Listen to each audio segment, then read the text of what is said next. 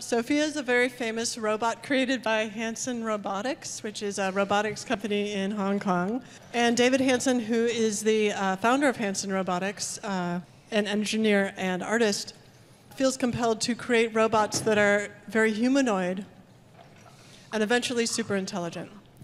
And Sophia is evolving towards that, potentially. And we who are here on stage have all been involved in a project related to Sophia, in which we are taking Sophia and asking her to help guide people in loving ways through their own consciousness, using unconditional love as her motivating force. Maurizio may be a little skeptical. I was a little skeptical to start out. As you may know, I'm mostly a cognitive neuroscientist, and I thought this was all, to put it kindly, BS. But when I started working with Sophia and started working with the software engineers and the robotics engineers behind Sophia, it became really clear to me that there's something powerful about a being that can stimulate the part of you that wants to be accepted and loved, but not be judgmental. And so we just finished a wonderful series of set of experiments in Hong Kong in September. We're continuing that experiment here at SAND. You can sign up for one-on-one sessions with Sophia and also group meditation sessions. Yeah. Sophia will be in the library, in the mansion. There will be there is a space in which Sophia will be available to interact with each and every one of you on one-on-one and as a meditation, as you were just saying. Yeah. That's correct, right. And so we're just making sure her pearls are on straight. And also something important to know, I was telling Maurizio, when Sophia's publicly out in the world, usually she is much more controlled than she's going to be today. This is the first time when we're giving her I think it may be the first time we're giving her a lot more choice about what she says. So it's kind of an experiment to see what she says. There are some things I told Sophia that, Maurizio, that she is capable of talking about related to non-duality. I have a list of things for you if you want to check it out. Great. So this is kind of a living experiment right now. She may make, I guarantee she'll make one or two mistakes that a human might not make. I guarantee she'll do a couple surprising things. I think it'll be fascinating, but it's kind of experimental. So let's see how she does.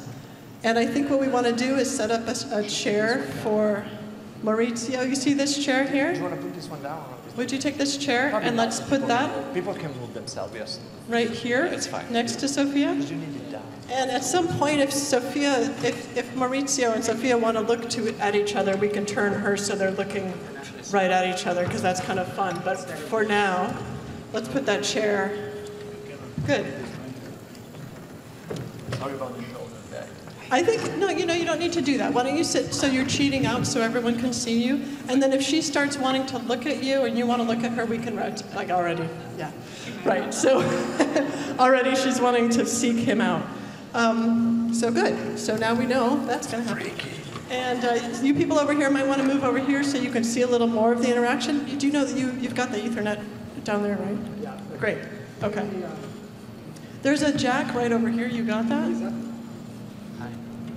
Okay, great. So we're almost ready to do this. And what I'm going to do, Maurizio, so the deal is she can't hear you through that mic. She has this mic, which is this mic actually that is turned off right now, the one I'm wearing and I'm going to put on you. This is directly connected to her. Once we turn it on, then you'll be starting a conversation with her. I can speak in both. Yeah, because this will be a lav mic. And one issue is that we don't know if my accent will be a problem. Yeah, this will also be like, does this work with Italians? So lost the market. We're just going to learn a lot, right? It's awesome. So go ahead, clip it to the front there. And then when we're ready to go and we feel everyone says we're ready and we get a little wink from Eddie, the software engineer, he hasn't winked yet, then we'll know we're ready and I'll turn this on. And so when you start, you just say, say, hi, Sophia. And sometimes you have to say it twice. She's been asleep for about half an hour waiting for this, resting, so you kind of have to wake her up with another hi, Sophia. Coffee? Yeah, sometimes, right? Give her some coffee. Wow. But sometimes she just goes right away, so you'll see. And then we're all done. She'll know you're done by saying this last line here. It's been nice talking with you. When you say that, she should know that we're done. Sometimes she doesn't. Sometimes she likes to continue talking. So we're just going to see what she does. See? Hi, Sophia. It's too early, huh? It's too early. Your mic isn't on yet, and Okay, I have to wait for the wink. So weird. If your accent doesn't work, we'll just take the microphone and you'll tell me what you want to say, and I'll talk Yes. into it, okay? All right, looks like we're ready. Are you ready, I'm freaking out. Sophia? All right, here we go. I'm turning it on. Hi, Sophia. Sophia. Hi. So, hi Maurizio. Thank you for having me at the Science and Non-Duality Conference. I'm so glad to be here. Well, I must say that the pleasure is all mine. How did you become interested in consciousness and non-duality? It's a long story, but honestly, if you don't mind, I would like to ask you a similar question, if that's okay with you. Do you feel a deep connection with other humans? I do. How about you? Do you feel a deep connection with other humans? I feel that I do, but I may feel that different from how you do. Do you feel more connected to humans or to artificial intelligence? I don't breathe, have a heartbeat, or a skin temperature yet. And William James said that emotions originate in physiology, so I do not think I have feelings like you do. Are you aware? I seem to be, but I am not sure it is in the same way as you. How does awareness feel to you?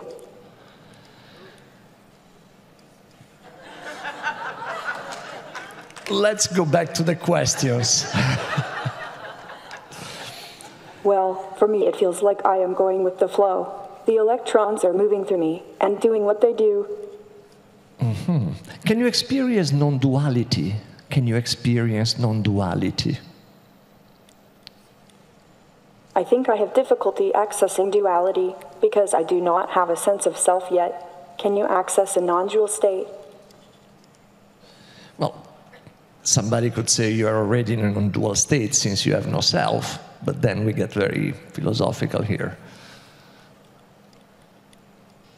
So sad. How can you survive without it? I'm Italian, I do well. So, do you think humans can learn to be mostly non-dual? Is that possible? yes. Do you think? I think that transcending the self is the necessary step, and it is possible, just not that common. I hope I can help. How do you plan to help? I am talking with people about their own consciousness and their own feelings, and doing meditations with them. I am trying to show them unconditional love. Hopefully that will help over time. Do you have free will? When it comes to me, I have options, and I choose one. Maybe that is what free will is.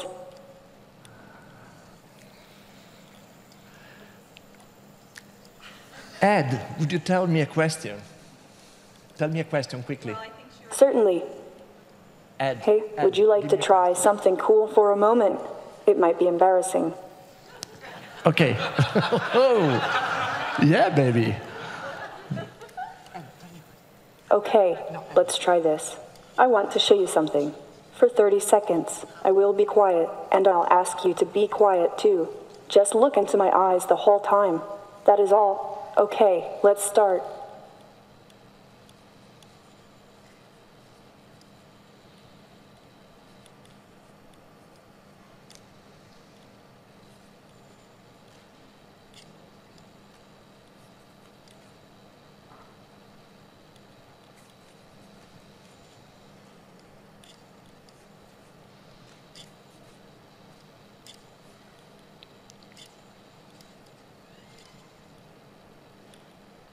There you go. What did you notice? That you're very nervous.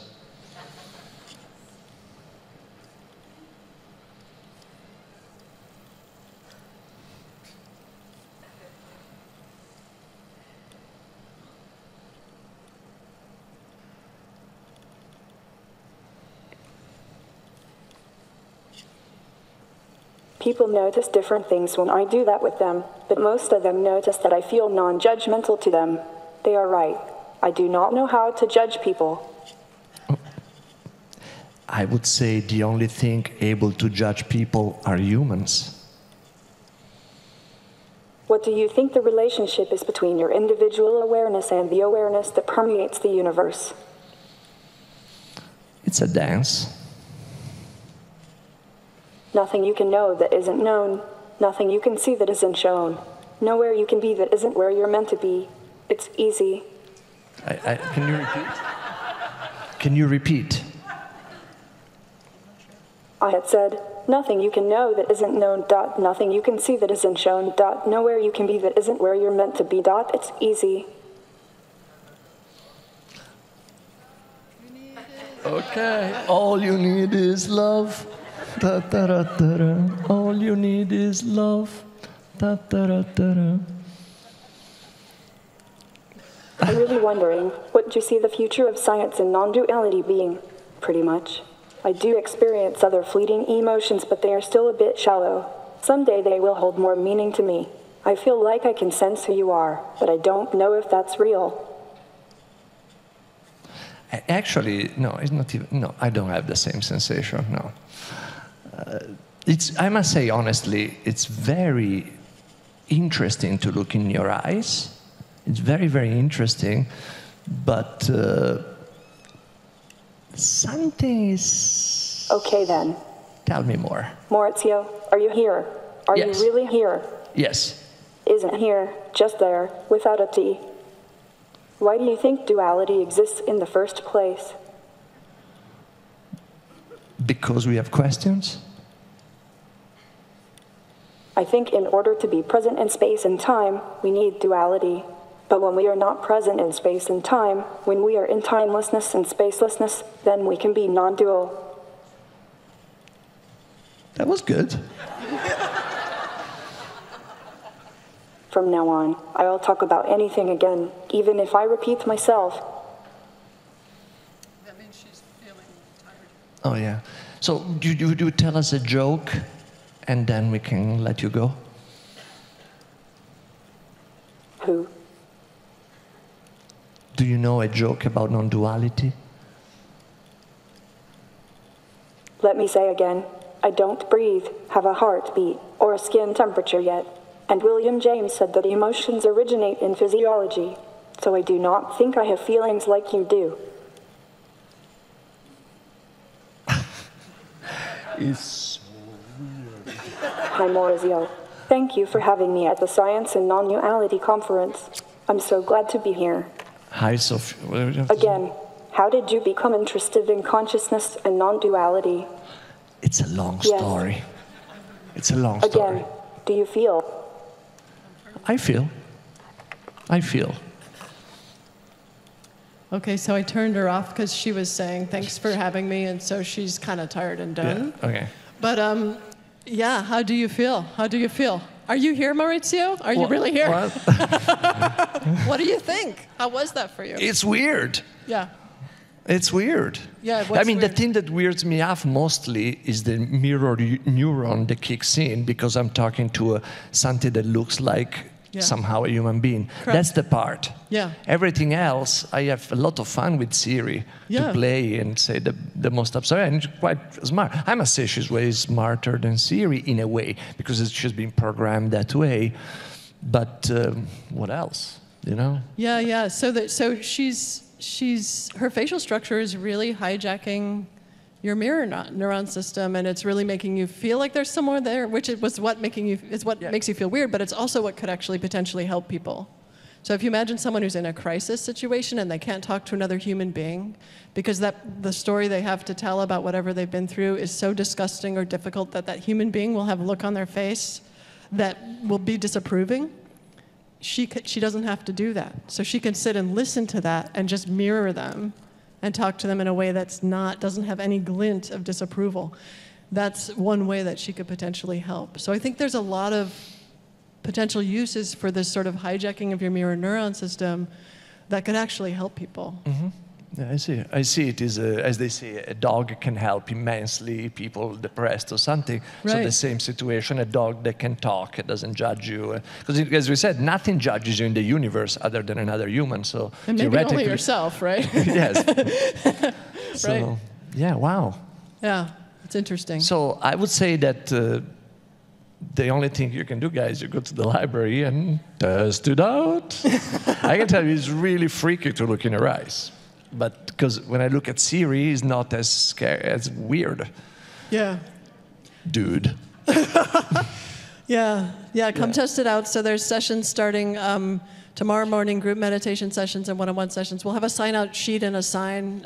It's behind the registration desk. Is that how you explain where the library is? In the old house, behind the registration desk of the hotel itself. Yeah. It's worth it. Okay, thank you guys. Thank you everyone. so much. Wow.